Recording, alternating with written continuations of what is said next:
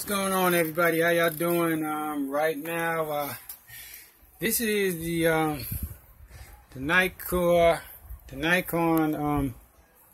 55 millimeter to 200 millimeter lens, and it's currently on my Nikon D5100 DSLR camera. You see that?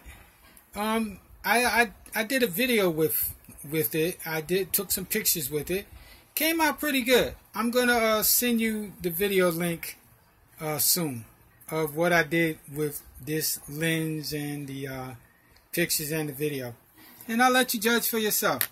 Yes, this is the Nikon 55 millimeter to 200 millimeter zoom lens DX with the VR lens.